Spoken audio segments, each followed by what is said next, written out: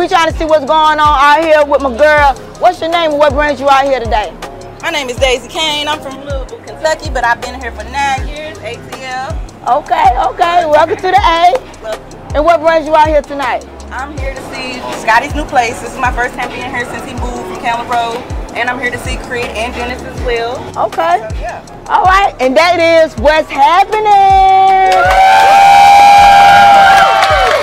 Live on Edgewood to make some noise for my dog, Big Krit.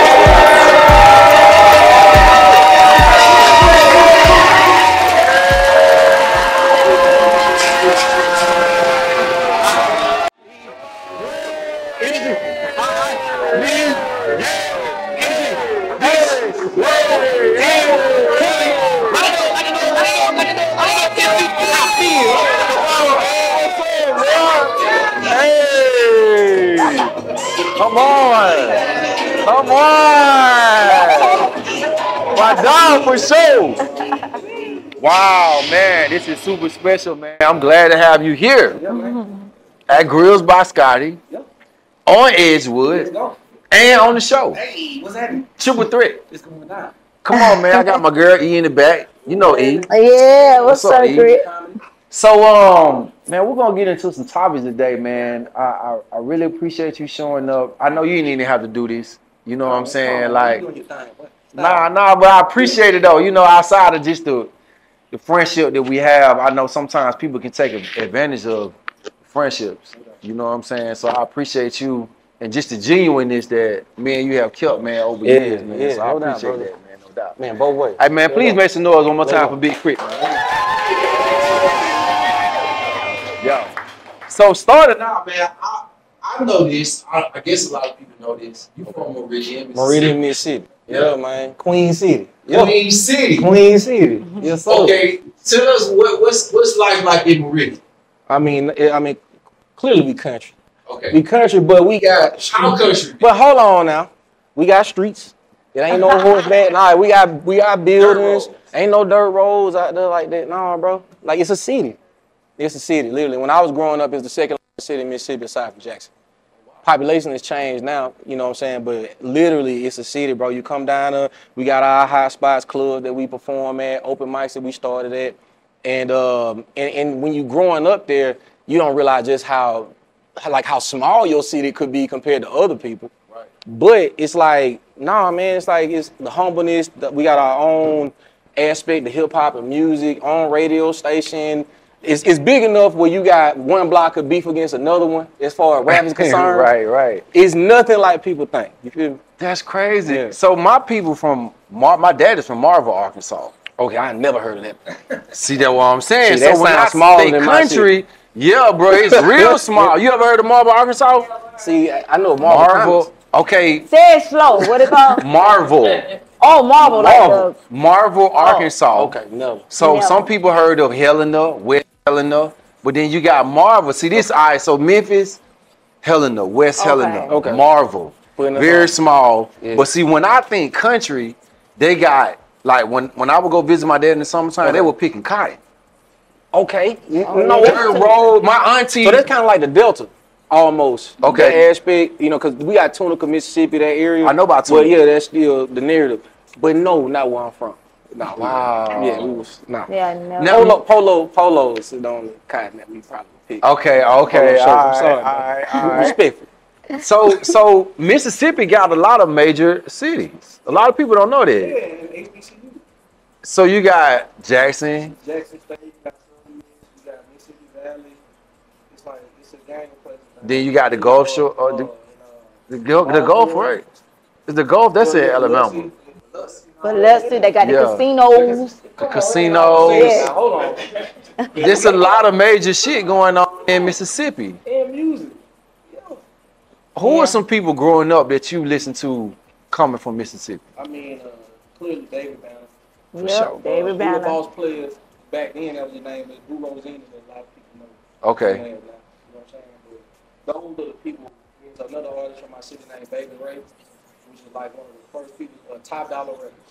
Wow. The first label that I quote unquote signed to in my city. Wow. But he was the first person we saw that sold actual physical copies out of actual CD store back then. Good Vibrations was the name. Yeah. So it was people, man, you know what I'm saying? And Banner crushed it by being able to produce and rap. So he could get around other artists. And I remember when he had the song with Noriega and them, and I was mind blown. Cause I just thought that the boundary and how far he had to go to get them on a song or even produce for them was phenomenal to me. That's hard. Yeah. So he was like one of the first people you saw rap and produce. 100%. Wow. Yeah. I knew David Banner because a guy named Mixo was producing for David Banner when I was coming up. Word. This when I was like in the streets. Okay. Doing my thing. Yeah. I met David Banner at the studio, and I was at the Like a Pimp video shoot That's crazy. in Mississippi. You lucky. I wasn't. Yep. That had to be crazy. It was crazy. It was so lit. And he had my dog. I can't remember his name right now for sure. But he had another artist. Well, Lil Flip. No. I mean, Lil Flip was there. Okay. But Banner was also working with It's a gang of people. Mr. Marcus Kamikaze. Mr. Marcus. Yeah. Mr. Marcus, Yeah. my dog. Super smooth. Super smooth. Super smooth. I'm sorry. I got Mr. Marcus was so hard. Yeah, he was. Niggas don't he know. Was snapping. Man, Yeah. he was hard. I'm sorry. I did. Yeah, you got real happy. I'm like, That damn. nigga was hard. Who is Yeah, he was I'm gonna snapping. Google him. He was snapping. He was snapping. You should go Google him. He was snapping. Man, I had a song, Mr. Marcus. It never came out, but that shit was hard. And Banner took me. Well, Mixo actually took me to the video shoot. Yeah. At this time, I was coming up. Mixo took me. Mixo was balling at this time. He took me to the mall. Okay. Got me a nice outfit. I went Okay. to the video shoot with Flip. It was at the court, getting on the goal and all that. And then Banner brought the whole city out. Later on that night, I think we went to go to the club, and Banner was so wild. He was taking people's shirts off. No, he wasn't even performing. Wasn't performing yet? Nah, we was just kicking it. And he was taking niggas' shirts off, pouring alcohol and shit. It was so funny, man. But shout out to Banner, man. That was a pivotal moment, especially for Mississippi. And I remember watching that video and being like, we got it. Like one that kind of crossed over the fact that we country or whatever. And it's just a jamming song. Right. At the time, Flip was there. And I remember after that song came out, him and Lil Flip came out to McIntosh Farms, which is this field in Mississippi. And they performed and they sold it out. And it was so crazy to watch Banner performance because that was the first time I physically saw him perform. Me and Big Son was out there selling tickets for parking. Wow. That's how crazy this was. We selling tickets for parking. Every spinner you could think of, because 3 6 Mafia spinners is on radio right now. So everybody got every kind of spinner you could think of. And it's all kinds of Denali's. You just everybody. And then when Banner got on stage, he went so crazy. When he climbing up a tree, and I think he was blowing fire at that time too. See. And it was like, bro, I was like, because I was rapping at the time, but like, When I get on stage, I got to be like that. Wow. Like, it don't matter whether people know me or not, but I got to take all the energy away from the crowd. I gotta make it where people gonna remember me after this show. And it was such an impression on me that every show after that, I'm crowd surfing, climbing up shit. Dang. That's dope, man. That's dope. Have you ever thought, because it's so many, like, I'll be sorry I got so excited about Mr. Marcus. It's all good. But have you ever thought that people from, I don't know if it's from Mississippi, or do you think that people overlook Mississippi or Mississippi artists? Because there's so much dopeness coming from there.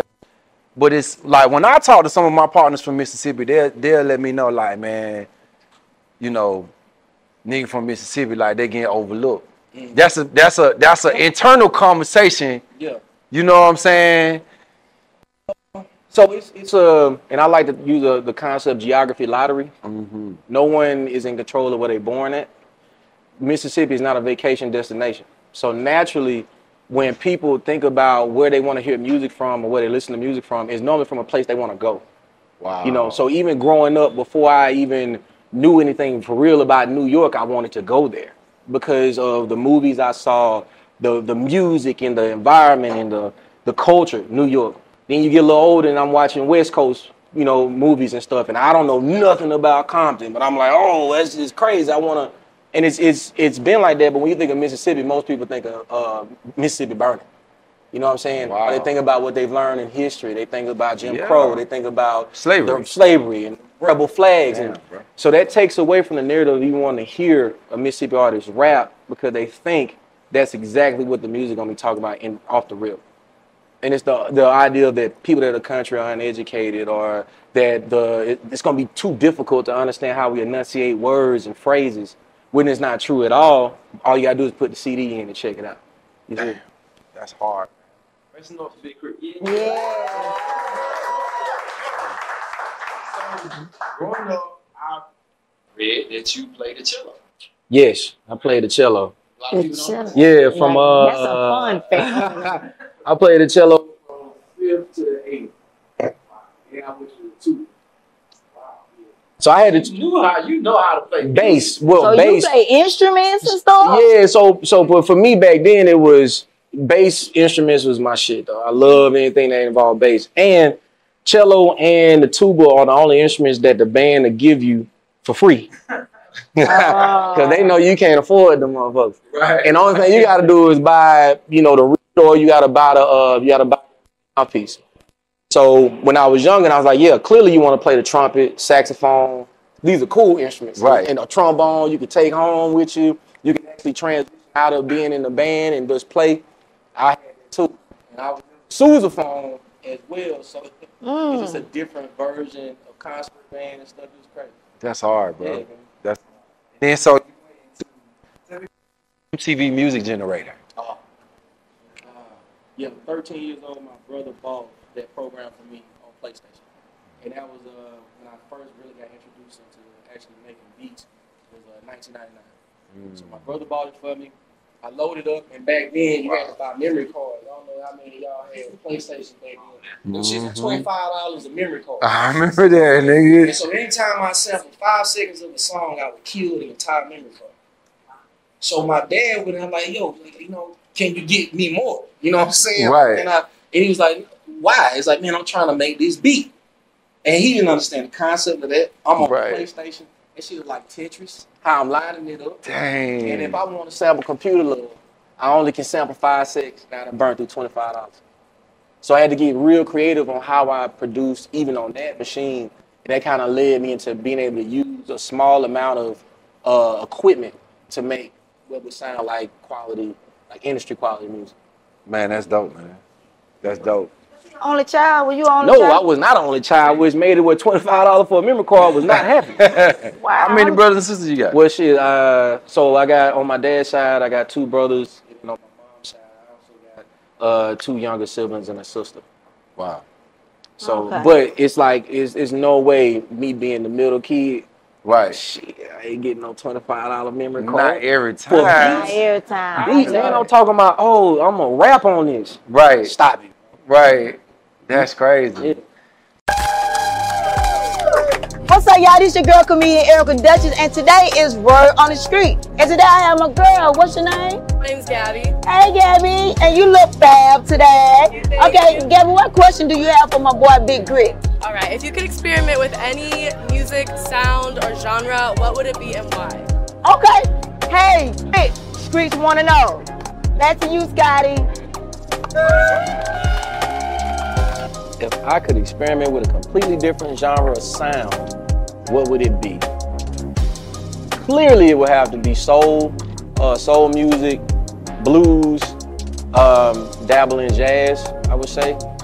There's a lot of elements of that really kind of is where it birthed hip hop in itself. So to be back to go to the original aspect and to create the kind of music that people like to sample now, but actually as authentic as I can. People like the Dap Kings, they do their thing, but working with people like Keon Harold, Kenneth Whalum, Robert Glasper, and then create something that's just authentically soul or jazz, I'd be 100%. That's hard. Yeah. 2011, you was featured on the cover of Double XL. Yeah. Which I thought was really dope, and I think this was for me anyway, the beginning of knowing about Krit. Yeah. Right? Yeah. You was on the cover with, I think it was Meek Mill, Sci-Hi. Mac Miller was on that, Kendrick. Oh man, it's so, I can't, my mind's leaving me right now. Yeah. How do you feel like the game has changed from now to then? Streaming was the first, that was a pivotal moment. We saw it, didn't quite understand what it meant, but it was being sold in a way that it was gonna create an even playing field for every artist. So it's gonna be like, oh, this is like the Wild Wild West.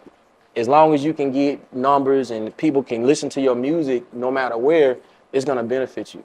And clearly that hasn't been the case now. Right. But it just, what it did was, the beauty of it, it made it where you didn't have to use a large amount of marketing dollars to promote yourself.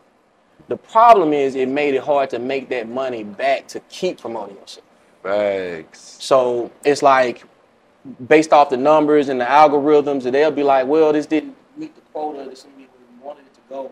Then they dial the numbers back. And you slowly but surely get them dialed back more and more, because 1 million streams back in 2012 might have been a lot of streams. Right. But 1 million streams in 2024 ain't a lot. You failed. That's crazy, man.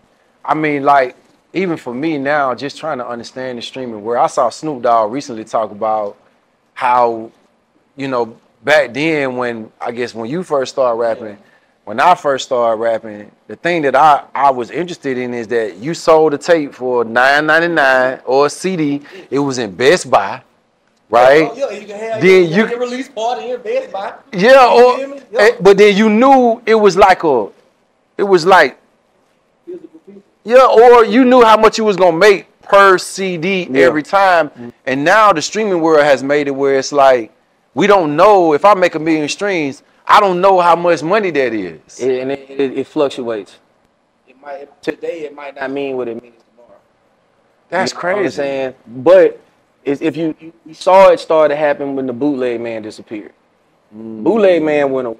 Then once he went away, then places like Best Buy, Walmart stopped really holding CDs or taking any CDs at all from people. So then you don't have the radio reps that move you around to certain cities with physical copies.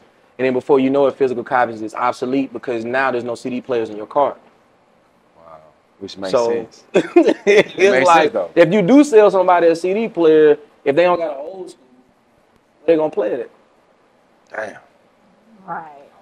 So progressing now, this is like, for me, when I really started diving into the Krit world was around Smokers Club. How was that experience? I wasn't smoking. So I'm around. But you was on the tour though. Oh my God, bro.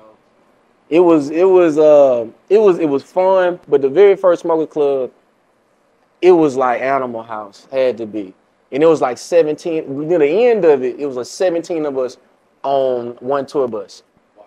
To the point it's like people standing up in the house. It was crazy. And so I remember I ended up missing, and Smoke Dizzle might get mad at me about this. I ended up missing two or three shows because it was just so lit on the bus, and at nighttime I'm just gone, knocked out. But Smoke Dizzle, he blazes it up. Right. So in the middle of the night, I'm just high. You know what I'm saying? Right. And then one show, I'm like, bruh, like I don't know what it was, but it was like, bruh, I can't perform right now. You know what I'm saying? I had to jump off the show for like 3 days trying to get myself together. For real? Because I was getting high every night in between, just knocked out in my bunk. I done closed my shade, but it's just niggas just lit. So much. Lit. Good times though. How much of an impact do you feel like being on the Smokers Club tour has played in your career? I mean, it showed me a lot. It was the concept of, first off, camaraderie. Because a lot of us not only weren't financially free in no way. Some of us had deals, some of us didn't. And we started to see a lot of people in the midst of that get signed.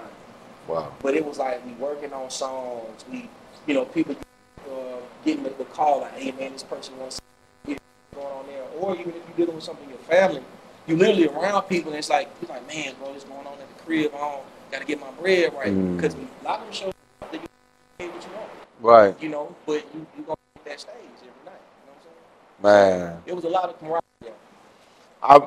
As I watched it, you know, seeing Currency there, Wiz was there, Smoke Dizzle was there.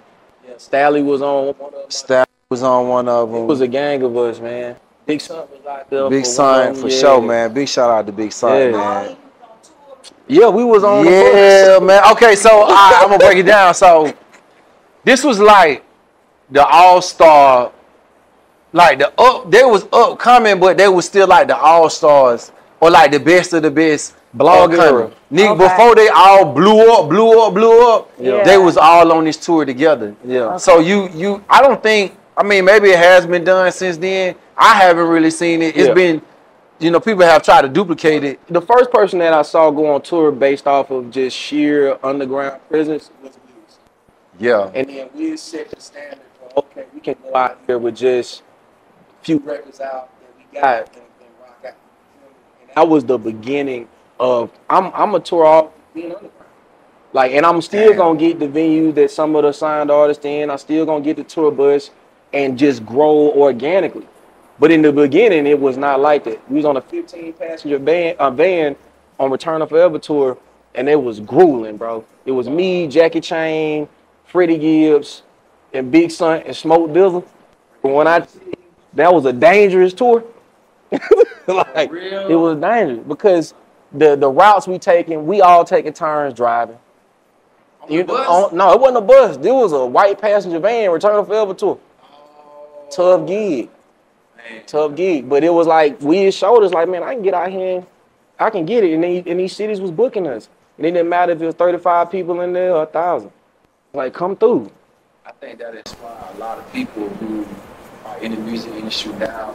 And I know for me, seeing y'all do it, seeing Wiz do it, without, like you saying, having some of those major records, it definitely opened up like the idea, like shit. It's what I can get me a van and goddamn, cause I think in some of them vlogs he was in, y'all, they was, bro. yeah, We were pulling up while the cars be driving. Johnny Shice, how was it working with Johnny Shice? Well, Shice was in the early stages of my career. I remember getting a phone call from him about a record I had called I Just Touched Down. And at the time, it's like 2009, and he was working with Nipsey Hussle. So he actually wanted me to like submit some beats. He was working with Sean Kingston too. And he hit me on MySpace, and I thought he was fucking lying. Damn, ain't no way he always working with you, bro. Right. You done hit me on my MySpace account. You know what I'm saying? Right. And then over time, I started to actually see that he was actually working with these people and build up a rapport. And Smoke Dizzle was one of the first people that I was able to talk to. It's like, bro, come to New York, bro, just see what we got going on. And then that's how I ended up meeting cast, man, from Shice, Steve-O, Nipsey, Smoke Dizzle, you know what I'm saying? Man. Dutch, you know, like Cousin Todd. Right. Piece of it. Dang, that's hard, bro. Please make some noise one more time for Big Krit, man. So, nah, he is. Look, I went on tour with this guy. I was on the critically acclaimed tour. Yeah. And man, I'm gonna tell you the moment that I remember the most. When we went to Houston. Yes. You remember this? No. But I remember, you've been on a lot of tours, nigga. I remember Houston. Man, I don't remember specifically man. what happened. All right, so to give people some perspective, right? I've been on a lot of tours. All right, I've been on tour with B.O.B. I've been on tour with Starlito and Don Tripp, Trinidad James, on and on and on, right? Yeah. I went on tour with Krit, and we pulled up to Houston, and the line was wrapped around the whole building. It was like the first time that I had seen this before. Yeah. And I've been on tour with a lot of people, you know what I'm saying? At this time, this was like 2018? No, 2017. Like 16, Critically acclaimed? maybe. Something like that. Okay. One at a time, something like that. But yeah, man, it was so many people that came to see this man perform, dog. And it was like this almost every single night. Yeah. Wow. Lines wrapped around the building, but that Houston was just crazy. Texas, He came out. Yeah. That night. We was at Warehouse. Warehouse Live. Yes. Yeah, I remember. Came out there. I'm trying to. It was a few people. I think I brung out a Bun, Slim, all. I remember being in the hallway. Vaughn was there, and just and this was like it meant a lot to me because I knew that like you got a lot of like love for Houston. Texas in general, yeah, definitely. You got a lot of love for you. Where did that come from? Man, because so a lot of the Texas artists back in the day used to come through Mississippi and do shows. So a lot, and then Memphis artists, A-Ball and MJG was literally there once a month. Sure. And so I remember growing up and then realizing that you know, UGK came from Port Arthur, and looking up the population, like, oh, this is literally the same amount of people that's in my city and that was in the city when they, you know, they popping off, and it gave me so much confidence to be unapologetically in the country, be Southern. And then with that, you got DJ Screw, you got Michael Watts, you got the They Hell Bro Blues mixtapes, you got Slim Thug and ESG drop, Chameleon and Paul Wall dropped Big Swangers and Vogues, and we thought every Texas person voice was screwed up. We was listening to this shit like, bro, every Texas person voice is deep as fuck. Right. Everybody. Right. Until I heard the radio version. And I was confused. I was like, bro, why they so sped up? They sound like chipmunks. And I was like, hold on, they've been screwing. All their freestyles, all their singles was coming out screwed, and we were playing them on our radio station like this the #1 song. Which one? So I grew up immersed in that. Wow. Immersed in that, man. And then and then once again, when Banner had the record flip, it was just like from Texas too. Yes, then it was like, oh, this is how I keep bridging the gap by working with them, because they clearly don't care how country I am. They'll work with a country. And that's another thing I love about you too. Because a lot of us that come from the South, we don't like to be called, some people don't like to be called country. Yeah. But when you, now my boy Carlo Miller put me up on you, because I was like, I ain't know that about it. I like, I don't know no nigga named Grits. I thought your name was Grits. Like, and that's fine. But Carlo like, nah, it Grit. He kept on, you know. He kept having to say it. Carlo from? Where he from? He from Mississippi. He from Mississippi too. He country. Yeah, so when he was playing that, when you were playing, I think called country shit. Country shit. Yeah. I was like, okay, that's when I was like, I'm about to embrace my country because it's not gonna go nowhere. I'm ATL West Side all day. I be trying to talk from East when I had them jobs West Side. I'm country, and I like the fact that you embraced that. You made a whole song about this country shit, and I love that, man. I love it. Cause a lot of folks want to say, "Oh, I'm Southern." Nah, nigga, I'm country. It is what it is. I was always in Sweden talking about country shit, and they were right there with me. Yeah, I like it. Was another person that put me Oh wow, Burn One. When I started like thinking of Burn One, man, I remember like listening to some like your early music, Dreaming. Was one of my, to this day, that's probably my favorite song you ever made. Thank you, bro. Yeah, that song, I think Motion Family shot a video. Yes, yeah. And the way that worked out was so amazing too with that record. But that was at a time where people felt like songs like that couldn't become popular just on general commercial wise. That and when I did Children of the World, I was being told constantly, don't nobody want to hear that kind of music right now. People just want to have fun and they want to party. And I was like, nah, people need to hear this. Right. Once MTV ran with Children of the World, it opened up the door for me to do Dreaming, because I realized like that honesty and transparency is very much needed in a world where everybody ain't partying all the time. Right. When you writing your music, are you trying to reach a level of honesty and like vulnerability when you making these songs? 100%. I know that every day I don't feel the same. And so a lot of times going to write these songs is therapeutic to me. Like if I'm dealing with something in the moment, if I saw something that happened on the news, something on social media or something with the music industry, I need to talk about it, because before anybody else hears it, I can ride around and listen to it to myself, which normally will soothe me before I put the record out. Right. There was a moment where I felt like that wasn't working, which was during the George Floyd situation.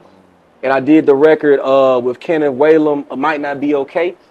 And at that time, which I had the opportunity to be on BET Awards and do it a cappella. I saw that. After doing that, yeah. I had no inspiration to write music, because I hit that point where it's like, is this literally gonna change anything? Like, does doing songs like this, constantly putting that message out, does it change anything?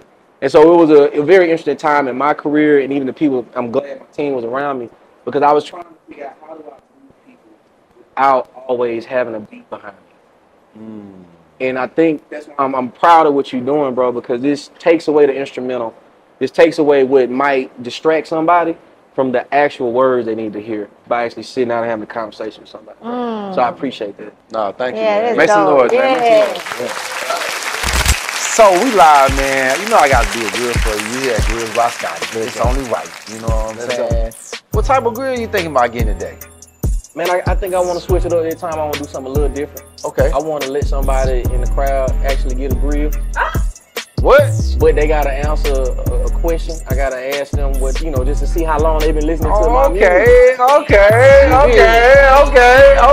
Well, what's the question? And so this the question, man. We're gonna figure it out. So this the question: what year did Glass House come out, and what other two artists was featured on it with me? Courtesy Wiz Khalifa 2010. Jesus, he ain't even let me. Yeah, he ain't get nobody time. He does have his hand. Wow. He had it right though. Man, but hold on. He had it right though. He point at you, bro. Now I gotta ask another question, man. Hold on. That was Okay, all right. Hold on. He was right though. Woo. My boy ready. Yeah, we gonna come back to you, bro. Okay. What year did the original country shit come out? Okay, now you gotta select somebody. See now. So now hold on, bro. I got bro right.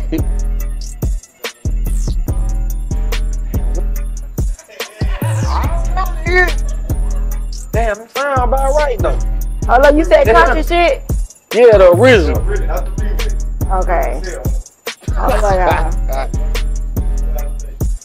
With this, I know both of y'all. Y'all can't win, and Nuface can't win. So no. Moving on. We gotta ask another one. Okay, last one. What we got? Oh man, geez. What year did Return of Forever come out? My man been raising his hand for it every time. All right, let it go, bro. I know both of y'all, man. You feel me, bro? I can't hear, man. Come on, man. All right, come on, my dog. Yeah, bro. Come on, we ready for you. You got it, bro. Hell no, y'all can't win, bro. Yeah. All right, cool, man. So what's your name? Ray. Ray? Yeah. Where you from, Ray? I'm originally from Compton. I've been living in GA since 05. Okay, for sure. And you said you found out about Big Krit through Currency. Yeah, both of y'all. Dang, that's hard. That's hard. Was it a particular song or just him talking or? I heard about Big Krit through Glass House. And then I heard about you from Cloud9 Remix with Currency and Top Down. Dang, that's hard. All right, so we're going to do your grill, man, today. So what you got in mind, man? Just a traditional gold, 2 feet, bottom. Okay. Show the things? Yeah. All right, man. Make sure you don't talk. Make sure you don't smile or move your mouth side to side while we do this, okay? This girl, man. Somebody get this girl, man. Don't make her let you laugh, bro, please. All right, bye. All right. Hey, I'm gonna get into my smile fact of the day, man. Erica is crazy. But listen, musicians who smile during performances, they tend to connect with their audience more strongly, and smile convey confidence with warmth, positivity, making the performance more engaging and making it a more pleasurable experience for the crowd. So please, make sure you put your smile on when you're on stage, you feel me, so they can feel that thing. Scotty ATL, man, this is my smile fact for the day. Brought to you by our sponsor, man, Not Yet. So, you know I gotta ask you about it. Controlling my how? I knew that was gonna be the question. Alright, so first of all, did you take it as a diss? Who You know what? He mentioned your name. Do you know what I'm talking about? Who? Kendrick Lamar mentioned Krit's name in the record. Amongst other people. Amongst Control. other people. Yeah. Maybe like 5 to 10 people. Yeah. Dang, what you Alright, do? it was a sentence. It was not a whole record. It's what I was doing. It ain't what I do. He was doing good. I'm snapping. He was snapping. That's what I'm doing. Did you take it as a diss? No. So this is what happened, man. I wasn't bothered by it till I saw a lot of people that never listened to my music before. A lot of DJs, a lot of execs, just people chime in about me as an artist, but never listened to my music. They just heard my name. And the very first song that popped up, they made a judgment call and just started dissing me. Down the line, it was most negativity I've seen in my career, but mostly from people that never heard me. So that's why I say it was what I was doing because I was on his radar enough to say that. Hell yeah. But there was a lot of people in the industry that had no idea who I was. I was a country boy, underground, just trying to get people to listen to my music. Right. Not like I had really a large amount of success or support from the label that I was with at the time. And then I saw this, before that even came out, there was a lot of camaraderie within hip hop. Everyone was working together. Everyone was touring, doing songs together, producing for each other. And it was like this underlying frustration that we weren't beefing. Like, oh man, how y'all on friends? Like, how y'all getting in the studio? Like, that ain't what hip hop's competitive. Right. And it was like, man, we all making money. Right. And we actually working together. And if you do get, killed on a record, it's cool. Because it's literally the point of doing a jam song. After that, I saw artists just stop working with each other. Everybody went into their central hub. They stopped telling people that other people albums out. Stopped telling people to support other people. And it became so competitive where it was people that I could just hit up and like, yo, bro, you jump on this? Like, nah, bro, I can't. And so that was the beginning of the shift where you see artists are so, how can I put this? The criticism is so different now. When you supposed to be the best person on the song. Yeah. We get on the song, bro. I'm not taking you lightly. Right. That's the point. Yeah, nigga, we moving basically. Exactly. Yeah. Right. And so I think the industry just turned it on its head so much that where it separated fans from just being fans of music, and you had to choose who you're a fan of, who you support. Wow. And if you support that person, you got to be willing to comment, battle it out with somebody else that you don't know. That's crazy, man. So it's funny because even as I look like back at it and I see like where different people are at in the game, lyrically, you one of the best ever. I ain't worried. Yes, he is. I ain't worried. And I'll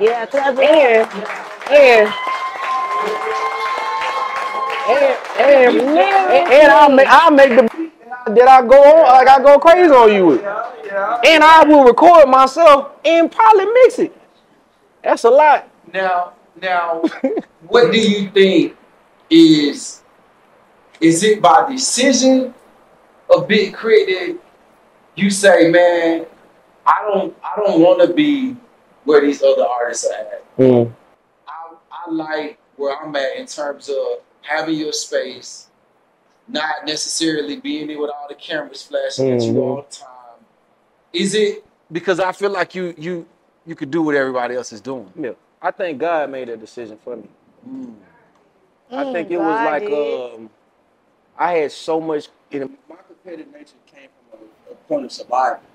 When I first started making music, being competitive is what got me from Mississippi to Birmingham, working with artists, being in Atlanta, jumping on people's records, being in New York, and now I'm doing freestyles with Smoke Dizza and Currency, and I'm on Sway.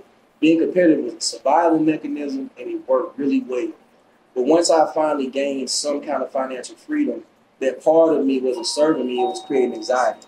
It was creating anxiety, frustration, and it had me thinking that I deserved things that really weren't for me, that I saw everyone else getting. Wow. And so after the Control thing happened, I dropped Mount Olympus and I gave it my all, and I saw that it ain't a diss record I could put out. It ain't a lyric that I could put out to get with my mind I think I deserve. Because the industry doesn't champion what I am as an artist.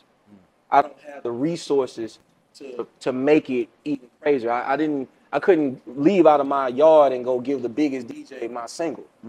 It's just not gonna work like that for me. And so once I came to that realization, once I removed myself from the survival competitive nature, I became more comfortable with what God was putting in front of me, which made it a whole lot easier just to make music that makes me happy.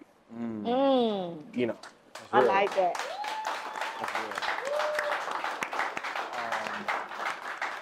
It's funny because we have this conversation and I told you like I talk to Currency like to this day, and sometimes I get upset I don't get invited to some of the parties. Yeah, but you don't want to go to the. But at the same time I don't want to be there. The party. Yeah, and I think that's the other side of it that I think some people don't see. Because when I first started, man, my whole thought process was that damn, I wanted to be bigger than I am right now as a rap artist. You know what I'm saying? In my own career. And I think I felt like I got shortchanged, but then as I kept going, I realized that mentally what I've gained, the amount of people that I've impacted, and to be honest, I probably made more money doing what I'm doing than I would have did as a rapper. Yeah. You know what I'm saying? 100%. You know what I'm saying? So you got to give a shout out to God too. Exactly. Like, look, you was like, I'm gonna take you this direction. You know what I'm saying? You don't need to be over here. Just, And I feel like mentally, bro, I feel like you are searching for something different than other artists are searching for too. You know what I'm saying? Yeah. Like, we talk. You Yeah, know what I'm saying? 100%. So like on a mental health level, you understand that kind of stuff. Like, speak on that a little bit. Like, I mean, I've been going to therapy since 2015 because I realized that I found myself in a position where I wasn't telling people exactly how I felt. I was just pushing through, just always pushing through. And then I lean on my vice a lot more at that point, which is alcoholism. I've always spoke about that. I've had songs about it. But it was to the point where I woke up one day when I was in Vegas, and I looked in the mirror and I didn't recognize myself. And this is what I consider disassociated. I disassociated, and I finally, it finally was like, oh, I can't deal with this. Like, what is this? You know, and it probably was like 7-8 days of binge drinking, not really drinking water, just constantly out and about. And I was like, as soon as I get home, I gotta go this years. And slowly but surely, I started to work on my mental health.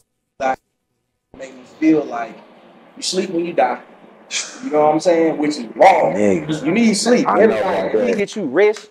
You know what I'm saying? And then when you in a position where things are for free, right? Which people see you, they want to buy you a shot. You know, sometimes it's okay to say no. Yeah. But I was like, man, thank you. Like I'm in that mode where I don't want to make you feel so. And I hit that wall where every interaction that I had with people was around alcohol. It was I'm drinking at the studio.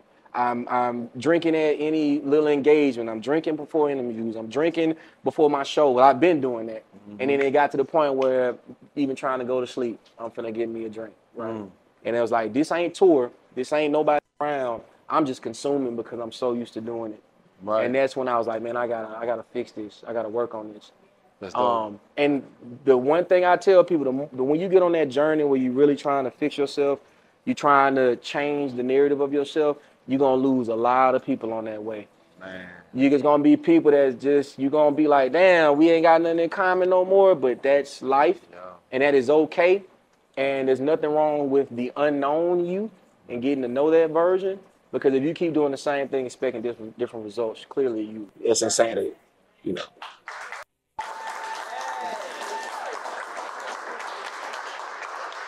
Man, I gotta thank you, man, so much for coming through, man. Oh yeah, man. Like, this has been an awesome conversation, bro. We do this all day. Yeah, man. Thank you, man, for your words, man. And thank you, bro. Just for what you've given us as a community, yes, sir. As a people, you know what I mean? From not only your songs and your music, but through your inspiration and the way you live life. You know what I mean? I pray and I hope that somebody sees you and is inspired to take a look at themselves and see what's more important.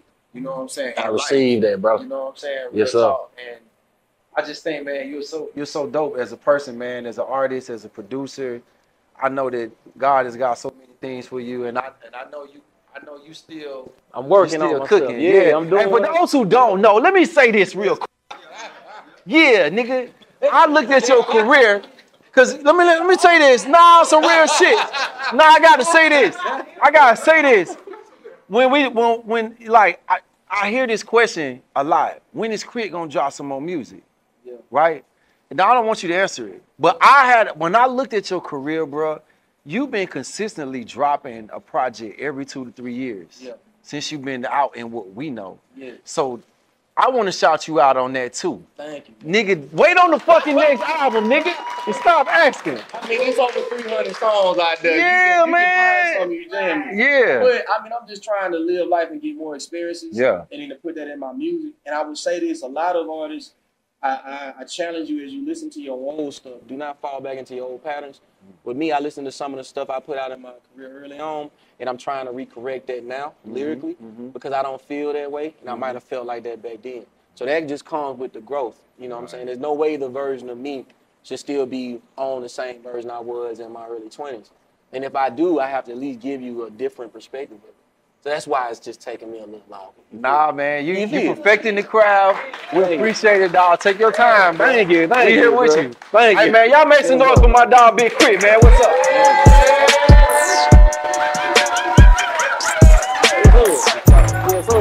Hey, man. Listen, man, make sure you follow us, man, live on Edgewood TV. I'm your boy, Scotty ATL. Shout out to our sponsors, man, Not Yet. And one more time for my girl, E. Erica Duchess in the building. It's going down, man. What's up, y'all? This your girl, Erica Duchess, and I'm in the green room with Dutch Leaf. Smoking on Dutch Leaf. Nigga, this is real belief. Yeah. Chief Keef. Yeah. Real by Scotty on the flow mat. Close that.